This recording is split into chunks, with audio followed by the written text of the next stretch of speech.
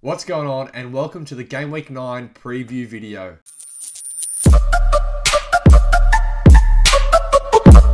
In today's video, we're going to be answering all the big questions ahead of Game Week 9. Should we captain Salah or should we captain Lukaku? Is it time for the Vardy Party to return? Which Chelsea defender should we be targeting ahead of their game against Norwich and their nice fixture run? And which mid-price midfielders should we be looking to get into our team? So if you're excited for this video, make sure you drop a like, smash the like button, subscribe as well. We are dangerously close to 1,000 subscribers. So if you haven't already, make sure you subscribe, and let's get into the Game Week 9 preview video for today. Alright, the first question today, and it is a big one. Who should we captain, Salah or Lukaku? When you look ahead to this fixture and you saw that Chelsea were playing Norwich at home, everyone was thinking that they would just captain Lukaku, no questions asked. It was a no-brainer to captain a Chelsea player against probably the worst team in the league. But Salah has been on another level this season. And recently, Manchester United have been terrible defensively. So when you couple Salah's incredible form with United's terrible form, all of a sudden we have this question about whether we should captain Salah or whether we should captain Lukaku. And when you have a look at the stats on the screen, all the stats are pointing in one direction, and that direction is to captain Salah. When you compare Salah with Lukaku's stats, he comes out on top in all of the stats except for the opponent's expected goals conceded in the last 4 matches, home and away. So what that's comparing is how many goals Manchester United have been expected to have conceded in their last 4 games at home, because that's where the fixture will be taking place, versus how many goals have Norwich been expected to concede playing away from home in their last 4. I know that Norwich have switched formation recently. They've made a few changes in defence as well, which have seen them get back-to-back clean sheets. But in that time, they've played Burnley and they've just played Brighton. 2 teams that aren't really known for their attacking potential. So the question still remains, how good are Norwich really defensively? Have these changes made a big impact to their defence, or have they just come up against some easier teams? But what we do know is that right now, Salah is completely outperforming Lukaku in every single statistic that counts when you're thinking about your captain. Have a look on the screen. Salah has registered an expected goals per 90 in the last 4 game weeks of 0.62, which is more than double what Lukaku has been expected to get in that time. Their expected assists is the same, but Salah has registered 5 big chances to Lukaku's 1. Salah's had 14 shots in the box to Lukaku's 5. 7 chances created to 6. That's a bit closer. And then you have a look at the points per match. 10.3 points per match for Salah versus 4.4 for Lukaku. Now, you might say that Salah's had some easy games, but in actual fact, Salah's played Manchester City and he's also played Chelsea. In both of those games, he's come out with double digits. Yes, they were being played at Anfield. They played at Liverpool's home ground, and Salah will be playing United away from home. But Salah, even in the big games, he is getting the returns. He's on penalties as well. And all it takes in one game is one moment for Salah to get a goal. It's the 5 points. He's likely to get bonus then as well. It could even be a penalty. And then Salah's very likely to get a double-digit return. It doesn't take much for a midfielder to get double digits if they just score 1 goal. And that's really why I like and why I prefer captaining a midfielder over captaining a forward. A forward scores a goal, it's only 4 points. A midfielder scores a goal, it's worth 5. Yes, the forward's more likely to get bonus if they score, but a midfielder who scores, who gets forward just like Salah does with the amount of shots in the box and big chances and all those different statistics, Salah is much more likely to get a double-digit return than Lukaku. And you can see that on screen. 10.3 points per match this season compared to Lukaku's 4.4. So if you take all of those statistics, what does that mean? Well, it's telling us that you should captain Salah. But there's something about Chelsea playing Norwich at home that feels too good to pass up. Now, I am recording this before Chelsea play in the Champions League. Some comments from Thomas Tuchel recently around Lukaku being tired, being overplayed. He played in the European Championships in the summer. He's come straight into the Chelsea team. He's playing Champions League and he's playing on the weekend as well. He hasn't really had any rest in the last few months. Does ring some alarm bells. If he was to play 90 minutes in the Champions League, then I would have some serious concerns about his minutes at home to Norwich. If I'm Thomas Tuchel, playing at home to Norwich represents a decent opportunity for me to rest my striker. But if my striker's not scoring goals, on the other hand, it represents a great time for my striker to get into form. And if I'm Tuchel, I know that the key to my team's success is for Lukaku to start scoring goals.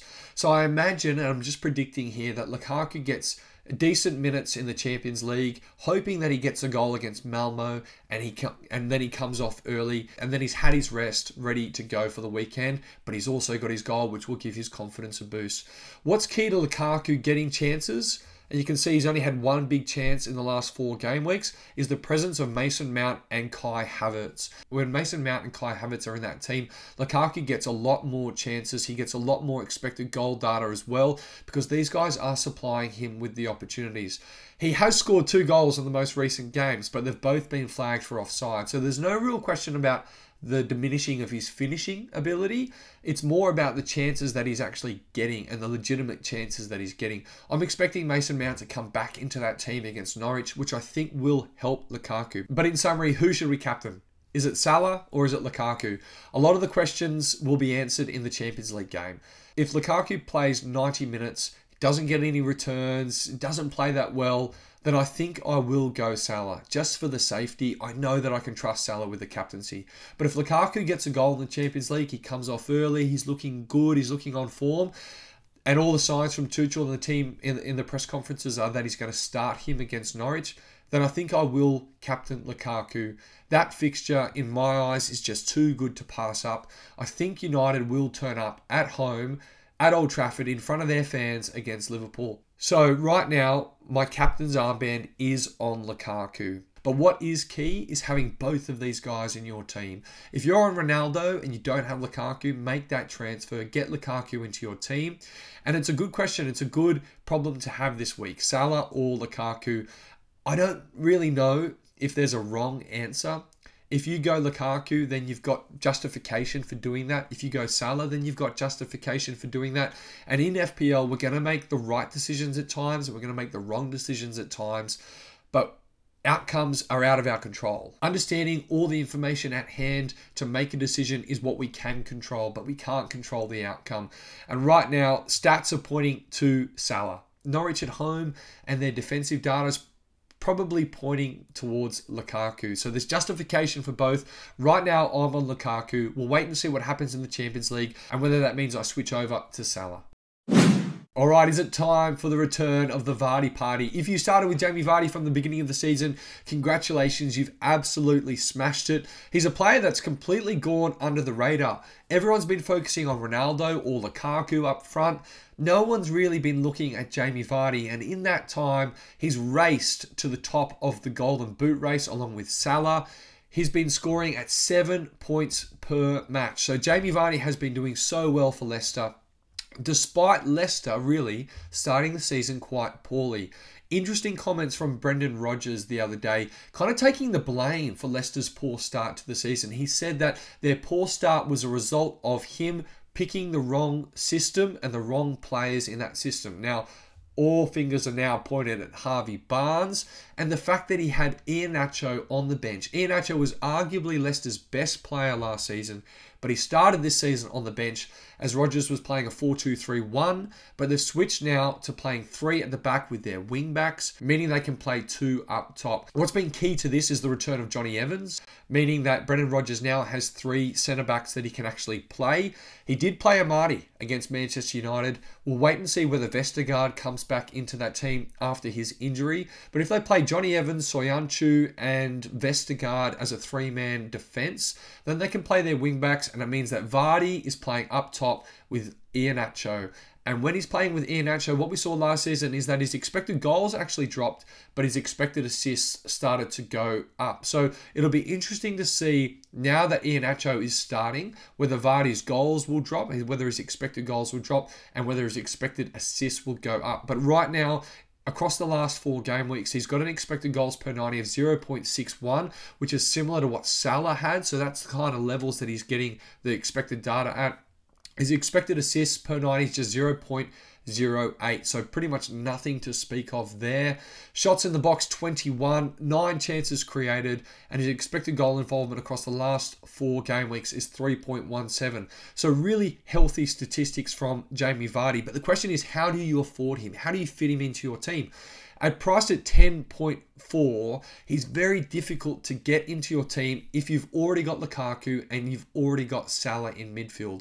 And right now, I think the 2 premiums to go with would be Salah and Lukaku. Lukaku's not getting the points return that Jamie Vardy is, but in the short term, Chelsea's fixtures are a lot nicer. Chelsea across the next 3, they've got Norwich this week, then they've got Newcastle next week. When you have a look at Leicester's fixtures, they've got Brentford, Arsenal, Leeds, Chelsea, Watford and Southampton. Bit of a mixed bag. Have a look at the expected goals conceded of Jamie Vardy's opponents across the next 6 or so game weeks. Brentford's expected goals conceded is quite similar to Leeds and Chelsea, but the narrative around all these 3 teams is quite different. So the narrative around Leeds is that they're a soft, leaky defence. The narrative around Chelsea is that they're a really strong, tight defence. People are thinking about getting double, if not triple, Chelsea defence. But their expected goals conceded is similar to Leeds, similar to Southampton and Brentford as well. The reason for that is Mendy has been saving Chelsea. So looking at Jamie Vardy's fixtures, they don't really stand out to me as super appealing until around game week 13 when he plays Watford. But the question you have to ask yourself then is, Spurs go on a really nice run from around game week 12. And do you get Jamie Vardy or do you get Harry Kane into your team? My preference would be to go with Harry Kane. And so right now, I think Lukaku is a better asset than Jamie Vardy. And then when game week 12 and game week 13 comes around, I think Harry Kane is a better asset than Jamie Vardy. So how do you fit him into your team without making lots of sacrifices elsewhere? For me, I just don't think he comes into my team. And I know that a lot of managers will benefit from his points. I'm not saying Jamie Vardy won't score across these fixtures, but I just think that there are better options. And I think that right now I would rather go with Lukaku for his 3 fixtures coming up. And then I would rather switch to Harry Kane than have Jamie Vardy in my team. If you do want a Leicester forward for their fixture run, I think Iheanacho might be worth a punt. Wait until game week 13 though. Make sure that he's confirmed in that team. Leicester do have some strikers on the bench. Daka has looked really good when he's come on. And I don't fully know that Iheanacho is nailed. He very rarely completes 90 minutes as well. Daka's often coming on towards the end of games. And as the Europa League continues, what's that going to do to Iheanacho and his rotation? If Iheanacho is nailed and playing 90 minutes, he's definitely coming into my team around game week 13 when they play Watford there. Watford with the worst expected goals conceded of all these teams on screen. So I'm looking at Iheanacho, but right now, the Vardy Party, I'm not coming to the Vardy Party. All right, we're seeing a real shift in midfield away from guys like Benrahma, Greenwood, Jota. A lot of people have been frustrated with Jota's rotation. I think if you buy someone like Jota, you know that you're going to get bitten by the rotation at some point and you just have to accept it. But nevertheless, people are starting to move away from these players and they're starting to think about who they should get to replace them in midfield. So on screen, I put together some of the replacements that I would consider as mid-price midfielders if you're wanting to get rid of guys like Greenwood and Benrahma and Jota. These are the players that I would consider in your team. And they range there from 5.5 all the way up to Foden at 8 million. But if I was going to rank them as most essential to least essential, I would say that Rafinha still comes out on top. Frustrating to see him miss that game due to the international break. It looks as though with the scheduling of Brazil's fixtures for the next international break around game week 9 or game week 10, that Rafinha should be able to return and play the following weekend for Leeds. So we shouldn't have a repeat of what just happened. I think Rafinha, he's going to be so confident now after those 2 goals for Brazil. The way he played for them was incredible. He's kind of carrying the Leeds team at the moment and they really need him to start or at least to continue performing for them if they want to start picking up points and moving up the table. Once Bamford returns to that team, I think it'll make them more of a potent attacking team as well. Rafinha is a pretty well-rounded player. a lot of the guys on screen here are either a lot better at their expected goals than their expected assists, or they're a lot better at their expected assists than their expected goals. And Mbumo is a good example of that. But Rafinha is a fairly well-rounded player in terms of his output and what he offers. He's getting 4.4 points per game. He's got Wolves at home in game week 9. I don't think that's the easiest fixture, but Norwich away in game week 10. He could see some big points in that game. Typically, Rafinha doesn't have the highest of ceilings, but he's always threatening. And if he's going to get a double-digit return, it's very likely to be against Norwich. Leeds fixtures, their good fixture run kind of coming to a bit of an end now, which is a shame. He's missed some of their really good games, but I still think Rafinha's a good shout. If you want a ticket to the Pep Roulette, right now Foden looks to be the ticket to buy in that team. He's kind of playing as that false 9 out of position. 5 shots in the box. He's averaging at 4.2 points per game. He's only played 3 or 4 games in the league. He kind of had a bit of a rest following the European Championship, but now he's come into the starting team for Manchester City. Tielemans is someone that not many people are talking about. He's got the best expected assists of all players on screen across the last 4 game weeks. However, he doesn't offer much in terms of expected goals. Yes, he did score that great goal against Manchester United last game week. Although I just don't think we can expect Youri Tielemans to be scoring too many goals moving forward.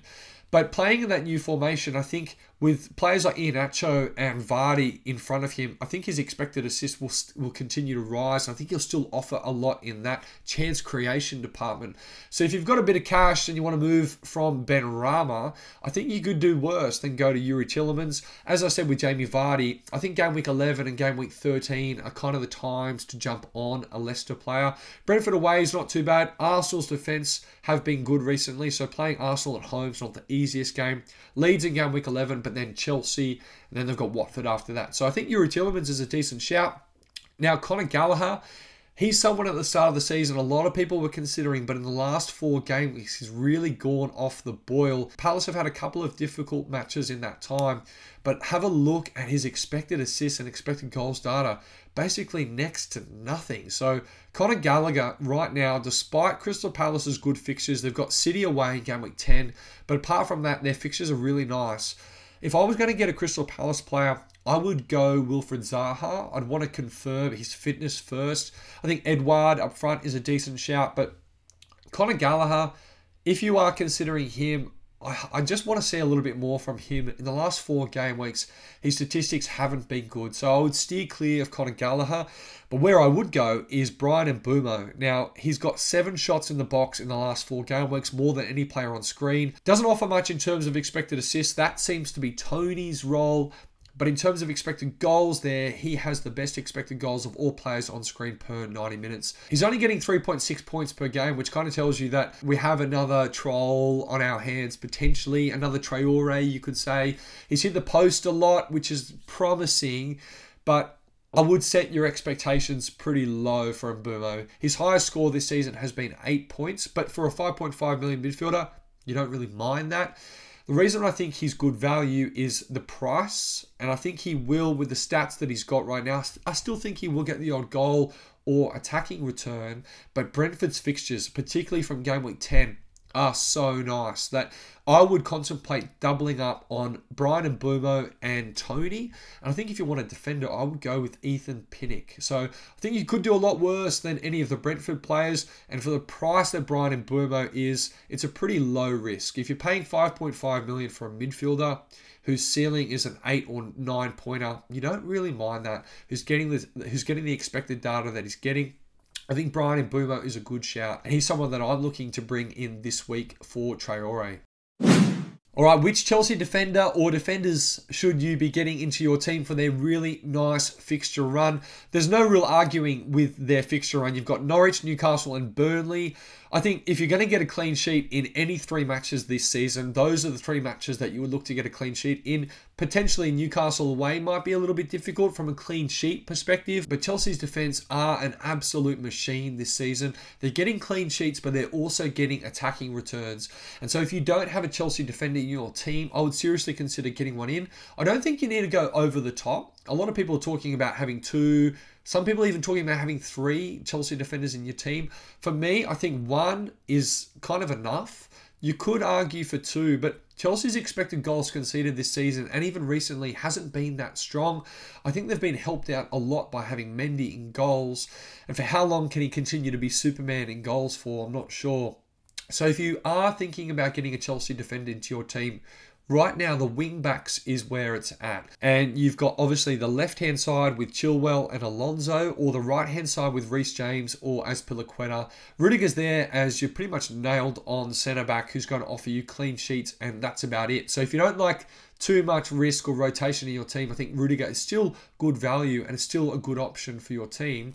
But right now, the wing backs is where it's at. And so do you go on the left wing back or do you go to the right wing back side? Right now, Chelsea's attack seems to be quite skewed towards their left wing back. Whether it's Chilwell or Alonso, these guys are the ones who are getting the most shots in the box. Now, Chilwell's only played 2 games, but he's registered 5 shots in the box already this season, which is only 1 behind Alonso, who's played the majority of games this season. So Chilwell's come in and he's been on absolute fire. 11.5 points per game. That is unsustainable for sure. But right now, it shows you how good Ben Chilwell has been since he's come into that Chelsea team, but also how good it is to have a left wing back from Chelsea. Ben Crellin posted on Twitter some really interesting comparisons between Ben Chilwell and Reece James. Ben Chilwell versus Reece James under Thomas Tuchel. Ben Chilwell has had 13 starts compared to Reece James's 15, so very similar there, but appearances off the bench.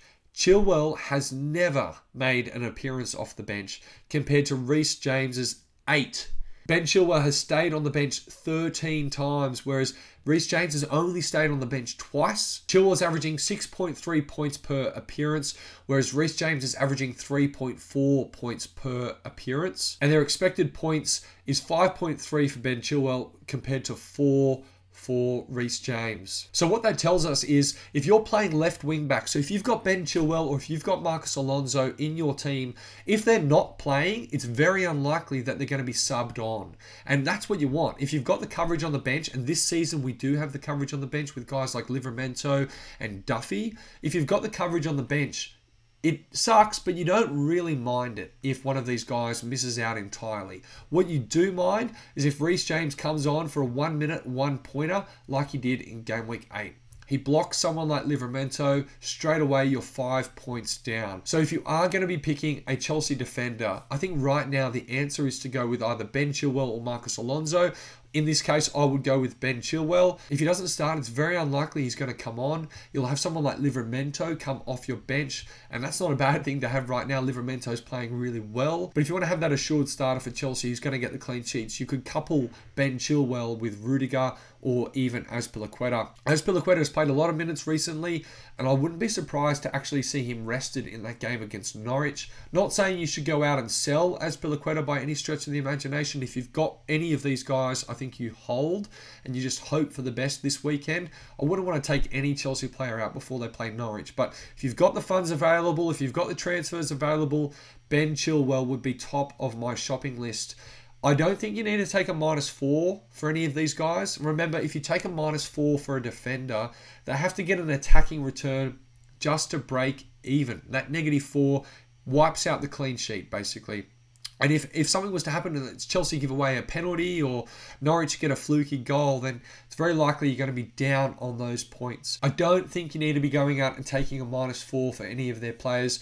If you were desperate to take a -4, Ben Chilwell is probably the one that I would go with. But keep an eye on the minutes in the Champions League. If he plays 90 minutes in the Champions League, then perhaps Marcus Alonso comes in for that game against Norwich. So just keep an eye on the minutes in the Champions League. I do have Rudiger. I would like to get Chilwell into my team. I just don't see a route to get Chilwell into my team without taking a hit, and I don't really want to be taking a hit this week. So that's my recommendation. I would go with Chilwell, and if you wanted to get a second Chelsea defender, go with Rudiger. I wouldn't go with Chilwell and Alonso because what you're effectively doing is paying 5.7 or 5.9 for a bench player. Just go with one of them and have the bench player like Livramento or Duffy come on if they don't play. Alright, that's the Game Week 9 preview video for you this week. I hope you liked that. Make sure you smash that like button. Subscribe as well if you're new around here. If you've got any questions that I haven't answered, make sure you put them in the comment section below. I write back to each and every single comment. Thanks again for watching. All the best for Game Week 9. Take care, and I'll see you in the next video.